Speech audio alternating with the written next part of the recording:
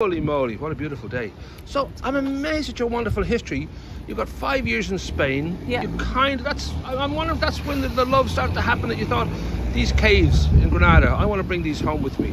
Was there a sort of a moment where you made that decision, or did it gradually creep up on you? I would say it more gradual, to be honest. I think I probably had spent so much time there, and I loved how the women there style things and the kind of pleasure they take from accessorizing and the use of colour and texture and metal. And the recession was here at the time, and so everything was a bit grey and a bit grim here. So it was like... So you abandoned us and went to somewhere sunny and beautiful. But that's followed by Malaga, and this is where you start to really get into the possibilities of what you might be doing one day. Again, I just find it a wonderful thing that you had this road to Damascus moment in beautiful sunny places for quite a few years. And for a lot of people, it's a hard thing to step out and start a business. But I get the impression with you, it just constantly kind of just grew and grew into something maybe that you didn't plan. I don't know how. Yeah, totally. Yeah, it was very much an organic kind of thing. I think ignorance is bliss in a lot of ways with that sort of stuff, because you don't... It's definitely pure ignorance on my part. I never ever have a very long-term goal. It's always just in the present moment and what feels like the nicest thing to do or the most fun thing to do, and then it just grew into such a big passion that I had to make it succeed. And but then I've just been so fortunate, always very, very fortunate with the people around me, and not just saying it, like Irish publications and everybody just supported the brand from the beginning. Never ever had to look for it. But that idea of establishing yourself, where you go to Kilkenny, you decide you're going to do a degree, you're going to really know what you're doing in this field, was it very quick that you got that sort of recognition? Was it, I don't know how many years before you really sort of stood out and, okay, 2017 I'm going to open up my own place? I don't know if the years before that were long and hard, or... No, to be honest, because I'd come from a beauty cosmetic background, so I was always working in the media, always doing shoots, always kind of mixing with photographers and stylists and that side of life. So I suppose when I did the jewellery thing, I also had a beauty salon, and the two were in the one premises, and the jewellery just took over the beauty side of it very quickly. So I hadn't really opened a space that was engineered towards selling jewellery. It was more engineered towards let's keep the beauty thing going, because that's what I knew best. And then jewellery grew so quickly that I changed the whole business. And but it was very fast. The kind of decision to come home, do the course, open shop, it all sort of happened very quickly. But that thing of going from kind of doing covers to writing your own songs, it's a big leap to say, okay, I'm going to start designing my own things. Obviously, joyful, but was there any great fear of will this work? Will I be able to deliver on this front? Because it's a big thing to come up with your own design. I don't know. I never really had any fear. You're very confident. Are you drunk all the time? It's very casual to you. I don't know what's going on here. I know, this sounds really casual, like, and a bit like not the respect due to it, but honestly, it was just very natural, very natural. That's the best. And that 2017, when you opened, was it soon after, or was it already kind of in the ether that people like Tatler and others were sort of recognising what you were doing and image and all that?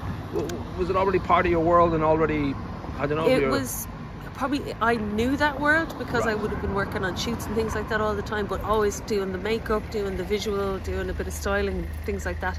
And then I think because stylists, it was just so fortunate that they liked the stuff that we had at One Dame Lane, that they'd come in and they'd pull for shoots and things. So then your jewellery's been used all the time on shoots, so then you're getting, I suppose, your pieces get published and people see it, and that attracts them, and then it just sort of moved in that direction. But that's how sometimes I think I'm just so lucky, because all of that was so organic. We never had a PR agent, we never had a marketing media team. People used to ask me, like, who does your PR? Nobody. It's just sort of the way it worked out. And bizarrely, even though I grew up adoring David Bowie, I never wore jewellery, and yet I did hear about you from people like Amanda Sweeney and others. It seemed that the good old-fashioned word of mouth is such a huge part of when something's good, people talk about it, and before you know it, lots of people are talking about it. I think that's always the best Yeah. It's always been the protocol, always been the direction, and that's why we never advertised, because it was, you potentially, you might find things are a little bit slower, or you might just have to have a bit more faith. But that word of mouth and the repeat customers are kind of what the business was built on, because they always came back and they always brought a friend, and yeah, it gave just credence to what we were doing.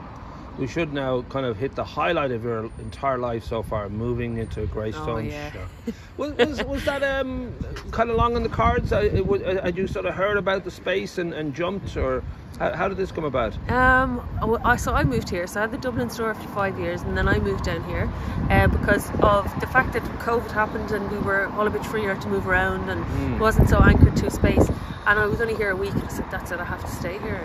And it was such another very quick decision. Something I thought of at 1 o'clock in the morning, went online looking, and then within 7 days I lived here and never left. And kept the Dublin store, but I had always had my eye on the unit here, because I thought it was so beautiful, and it's a lot of history to it, and it's so nicely positioned, it's so cozy, it's a lovely space. So it was one of those moments where I saw it and I was like, I want that. Just to say, now it took you 7 days to find a place to rent. You maybe should work in that area of finding people's spaces, because 7 days, that's brilliant. No, that was just sheer luck. I don't know. I'm just very, very lucky, yeah. We should give a shout out to the fact that you're up for Designer of the Year with the VIP. Is that something that catches you still by surprise when people... Totally. Right. I'm that dim. They invited me to the nominations thing, and I couldn't figure out. I was like, I don't know why they're asking me to go to that. I didn't even know. Right. I didn't even know. So absolutely brilliant, though.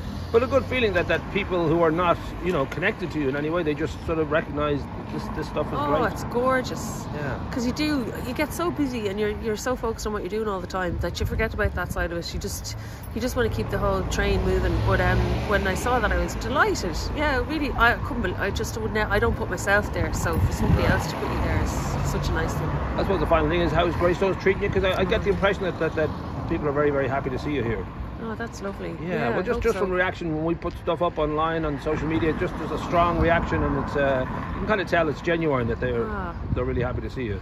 Yeah. Yeah. And how, does it feel like you've been? You know the town pretty well already, but I don't know if you sort of feel you're already part of it, or. I did, because I think when I came here, I got such a warm welcome from local businesses and from people that work in the area. Like, it was very, very helpful. Very. From coming from Dublin, I suppose, where you might not know the tenants around you, you might not know any of the landlords. So that was the initial one. But then when we opened the store, everybody, all the local businesses came in with gifts, and then offering me services and treatments in their businesses, and I could do the same for their staff. And that sense of community is just wonderful, because you don't feel alone. Then you kind of feel part of something, and then we get to see kind of the same faces, because it's a smaller community, so you just get to know people a lot quicker. But I feel I love the space here, and sure, like when the weather is like this, where else would you want to be? And just so you're aware, it's 25 years as a blow-in before you're officially. I don't. Yeah, sure. I'll probably be ancient by then.